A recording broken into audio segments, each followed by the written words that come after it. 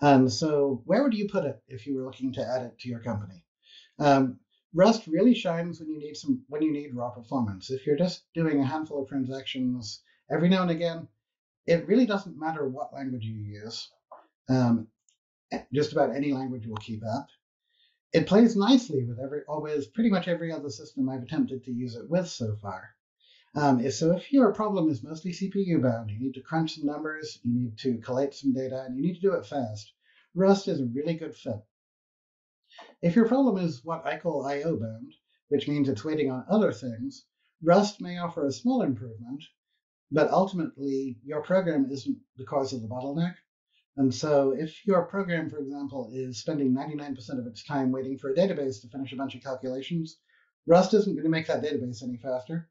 It may improve the tiny amount of time getting the data back from the database and sending it off to the user, but it's not going to be a particularly fruitful improvement overall. I mentioned before the absence of data races. In the Rust world, they call this fearless concurrency. You can just spin off threads or green threads, depending on how you structure your program. We'll look at that in a second. For highly concurrent processing, get the most out of your CPU. Rust is great when you need predictable latency, like I said, if you're doing the braking system for a car, or even if you're just doing financial transactions and you want to make sure that the end user doesn't have to sit too long while you verify that everything is good. And also because Rust has such an emphasis on security, if you're writing customer-facing applications that you worry about people trying to break, Rust can give you a lot of safety by default and a lot of tools to really improve your safety.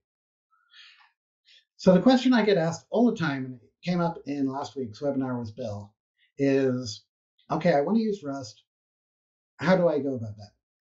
And so what I always tell people is have a look at the system that you've got, find a spot that annoys you. It's not living up to expectations. Maybe it's slow. Maybe it crashes. Maybe you just don't like it. But find a niche, and ideally one that Rust is best suited to help with.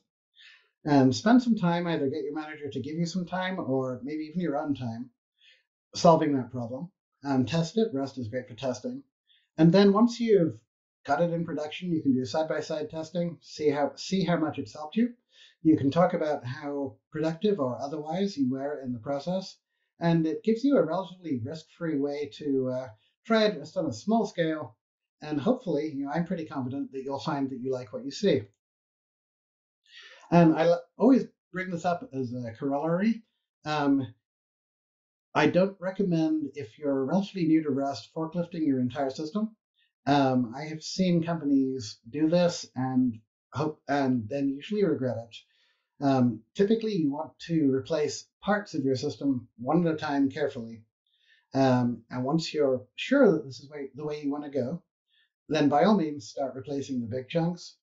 But you will have a much easier time explaining to a manager that you'd like to take a small risk than you'd like to completely rewrite everything the company has done for the last X years.